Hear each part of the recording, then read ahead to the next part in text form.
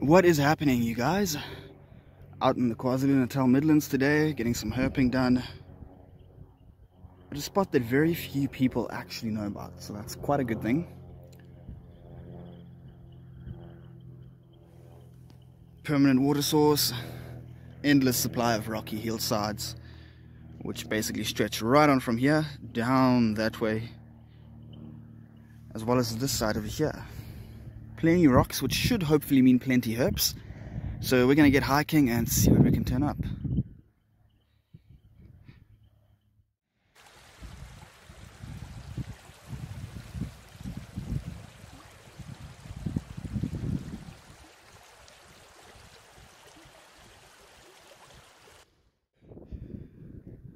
Got a really pretty male crag lizard. Super stoked. Definitely the most colorful one I've seen in quite some time. I'm sure there are loads of them hiding out around here. You've got this sort of like rock on rock surfaces, like all of these rocks are pretty much sitting on more rock, which provides great rocky cracks and crevices for these guys to hide in. Decent size too, so what we're going to do is get some photos and keep pushing.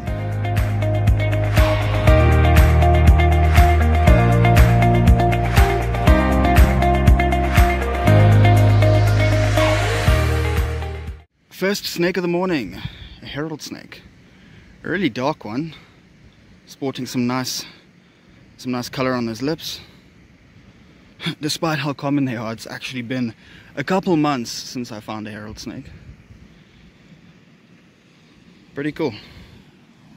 Sheltering underneath that rock right over there.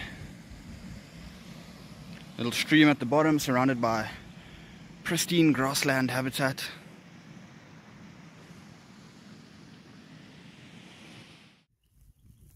We have got a puff adder. It was out just sort of basking amongst these rocks here. I walked right by it and I heard like a bit of a hiss. Looked down, probably about a meter away from my foot. This big dude was out and about, just chilling. Really nice contrast on him. I'm not going to get too close. These are highly venomous, and you would not want to take a bite from a puff adder. Especially not way out here, about 100 kilometers from the nearest hospital. Pretty cool. It's always great finding them out in pristine habitat like this. So puff adders carry a really potent cytotoxic venom. It's a cell-destroying venom, causes severe swelling, pain, in serious cases tissue damage. We're just going to grab some photos and put him right back, let him go about his daily duties.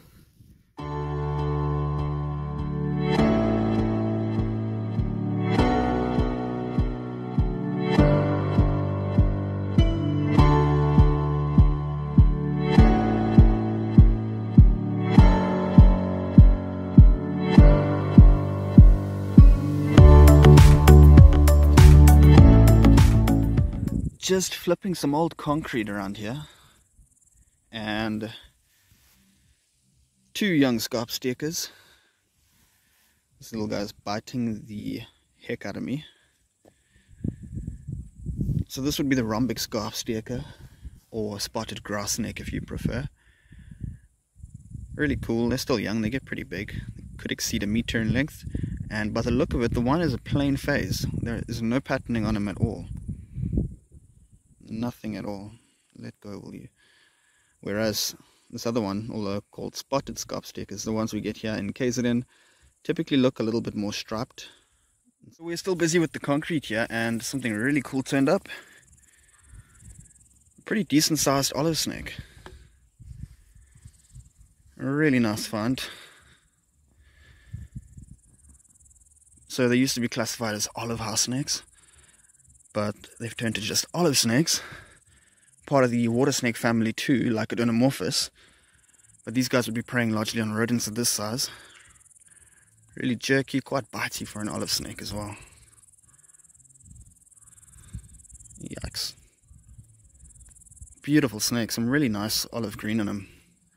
Here in KwaZulu-Natal they do tend to be a little bit more darker. Some of them almost completely black in color, but this guy's pretty nice.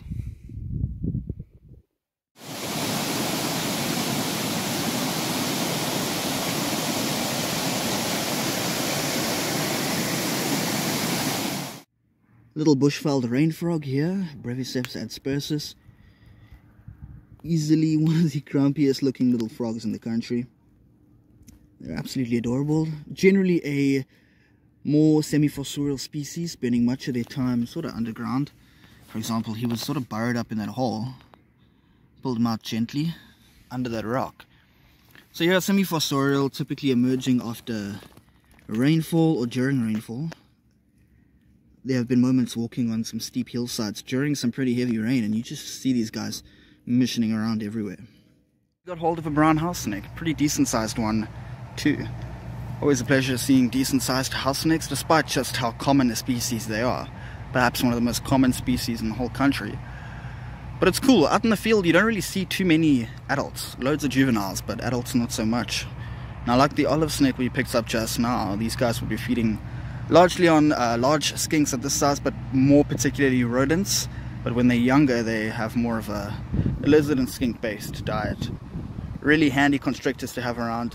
They do keep the rodent populations down quite well. Awesome, gonna grab some more photos and just let them go.